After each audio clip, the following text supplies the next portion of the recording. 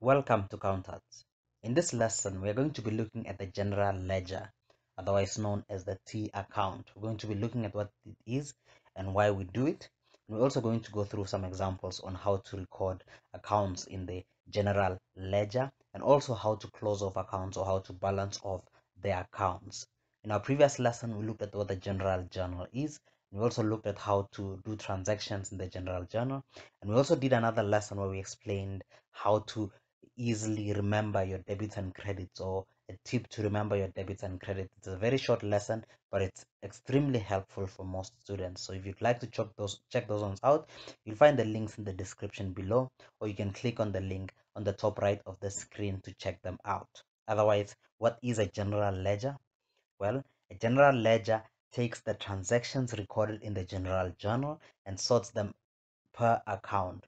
Remember when we did the general journal, or when we do the general journal, we're doing transactions as they take place. So we're not doing it for a specific account. We're just doing them as they take place. We ask ourselves what accounts are involved here, and we record those accounts and we record their amounts. But when we come to the general ledger, it's for specific accounts. For instance, when we do transactions for a vehicle, for instance, when we come to the general ledger, we'll record it in the vehicles account alone. So we'll be able to see all the transactions pertaining to a particular account. And that is why we do the general ledger. The ledger provides the movements and current balance in each of the accounts over the accounting period. So when you see a general ledger for any of the accounts, like for bank, you'll be able to see the movements in the bank account during the period, as well as what the current balance is. And that is what closing of the account means, where you are able to see what the current balance is. So let's get right into this example. Now, these are the examples that we did in our previous lesson when we looked at the general journal, like I mentioned before. So if you'd like to check that one out, you can click in the link in the description below, as mentioned. But here we were told that the owner deposited 50,000 rand into the business. We knew that we had to do the general journal, so we debited bank and we credited capital, and then we credited them with their amounts, 50,000 rand, and then we also obviously we started with the date and then their accounts and then their amounts. And that is what you do when you do the general journal.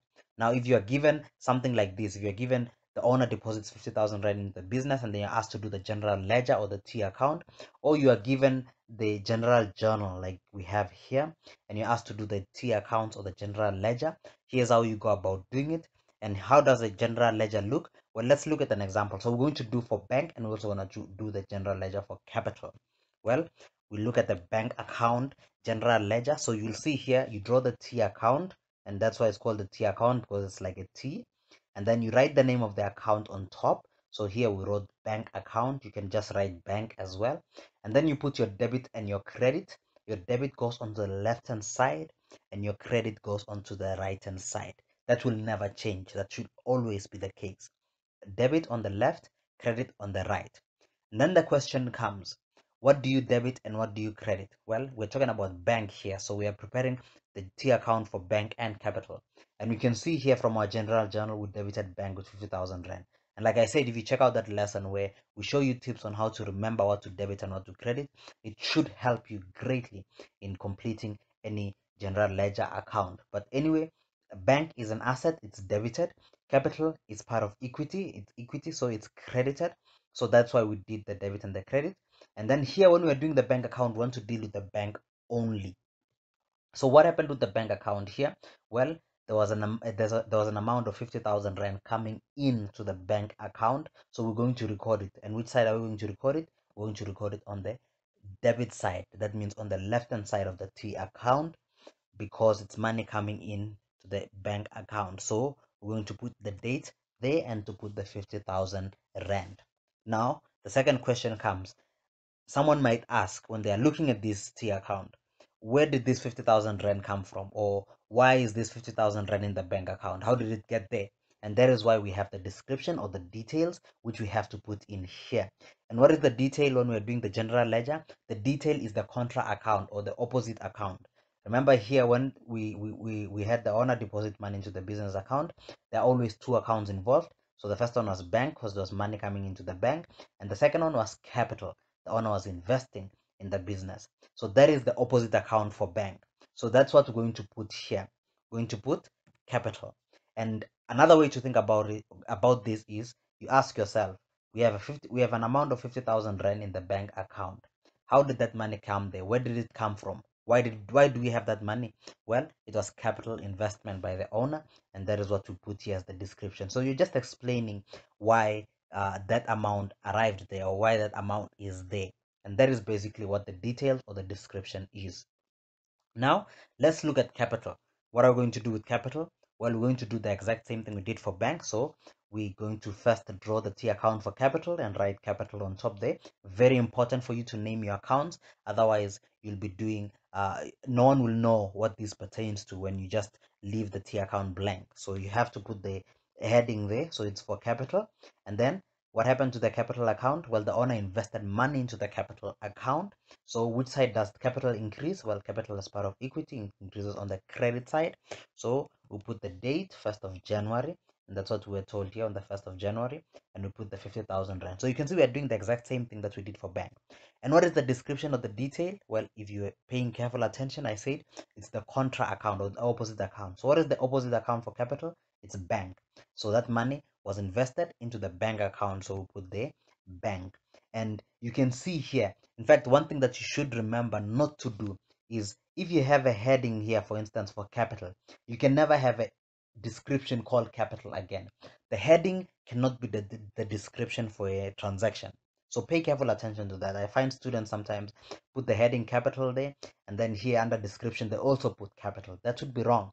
Or bank here, and then in under the description they put bank again. No, you can't have the description which is the same as the heading or the account you are in. So you have to remember that the description is going to be the contra account or the opposite account. I hope it's making sense. Let's do another example. You purchased inventory for 7,000 rand and it was paid for in cash. You purchased inventory for 7,000 rand, it was paid for in cash. We ask ourselves what are the two accounts, and you can see here, this is the general journal that we did previously. We did a number of them, so we're not going to go through all of them. So you can check out that lesson where we did them. So we have inventory and we have bank. Inventory is debited because inventory is coming in and inventory is an asset. And then bank is credited because money is going out of the bank account to buy the inventory. And bank is an asset, it decreases on the credit side. That's why we have bank of 7,000 rand on the credit side. Now let's do the T account for both bank and inventory.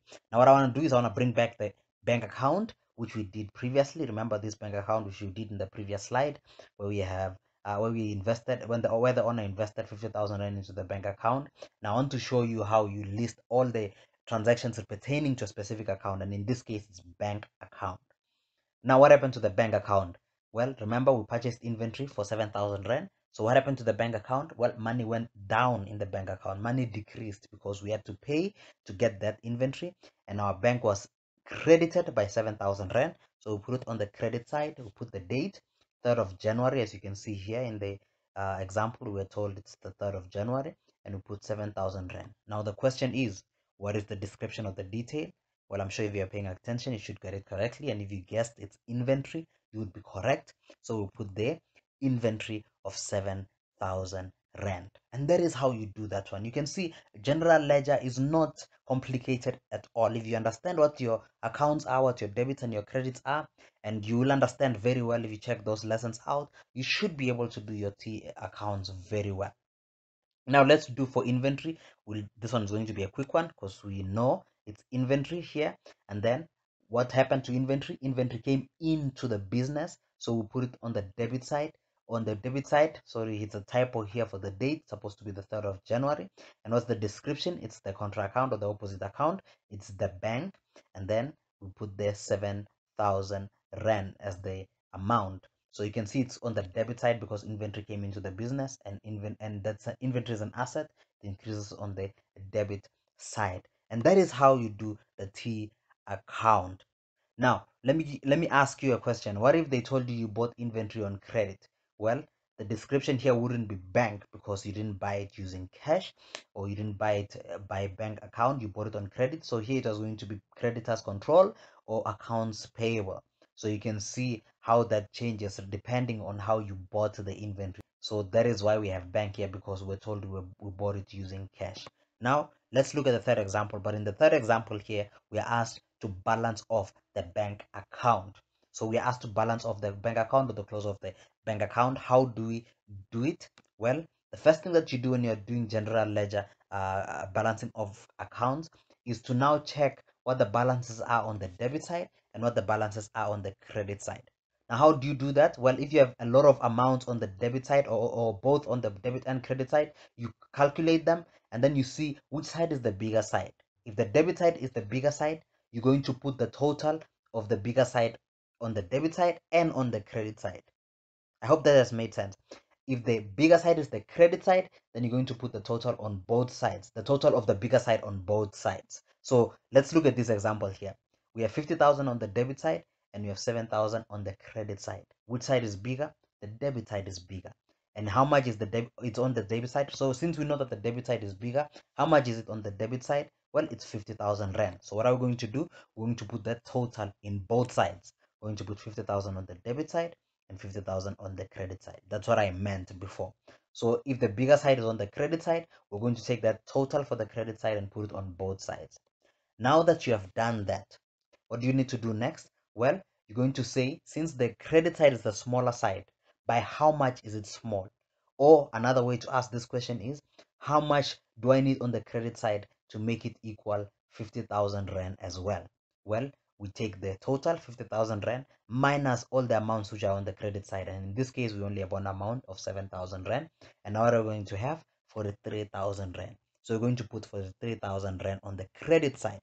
So we put 43,000 rand, and then what do we call it? What's the description? It's called balance carried down, and that is always going to be the case.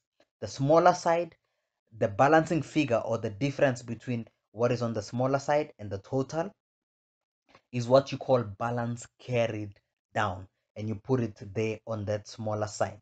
So you can see now our credit side equals our debit side, because our credit side now is 7,000 plus the 43,000, which was the missing figure to make it equal what is on the debit side, which is the 50,000 rand.